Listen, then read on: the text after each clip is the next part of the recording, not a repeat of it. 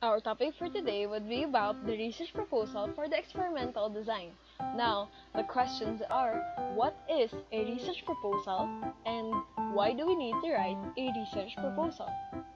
So first, a research proposal is a blueprint that outlines your plans for your study. We write a research proposal in order for us to assess if our study is doable or not considering the resources that we have and the time that is available. That's why a proposal is subject for approval or disapproval. Now, a proposal should be able to answer these questions. First, what is it about? What is the basis of your proposal? What does it seek to answer? What is the goal of your study? Who would benefit from the study? How will you do it? How would you treat and analyze your data? What are the limitations of your research?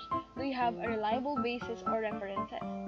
Now we have different parts of the research proposal that answers such questions. To give you an overview, these are the parts of the research proposal. First, we have the title, the introduction, the review of related literature, the research problem, the objectives of the study, the significance of the study, the materials and methods, the statistical tools, the delimitations, and of course, we have the bibliography. Now, these parts of the research proposal should be able to answer such questions. First, what is it about? The title and the introduction should be able to answer this question. The title consists of the problem and the proposed solution, while the introduction consists of a background about the problem, background about the proposed solution, and of course about the community impact. This is the part where you need to cite some references to prove that there is a problem that needs to be addressed. Next question would be, what is the basis of your proposal? So the review of related literature should be able to answer this question.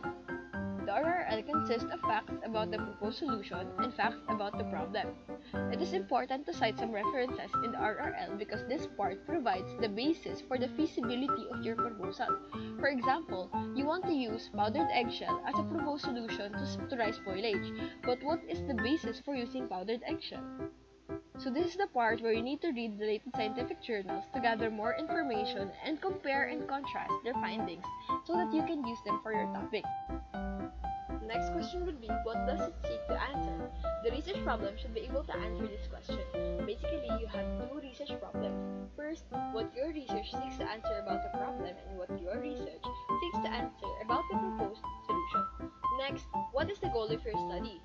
The objectives of the study should be able to answer this question. Your goal is to provide evidence in order to answer the research problem. Next question would be, who would benefit from your study? Now, the significance of the study should be able to answer this question. What you should write is, you should relate how your research would be beneficial to the community, scientific community, and of course, the researchers. Next question would be, how will you do it? Now, this is very important. You also have to ask yourself whether you have the available resources. So first, you need to prepare a methodology flowchart. Next would be a research design.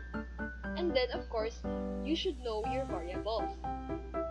So next, how do you treat and analyze your data? So the statistical tools should be able to answer this question.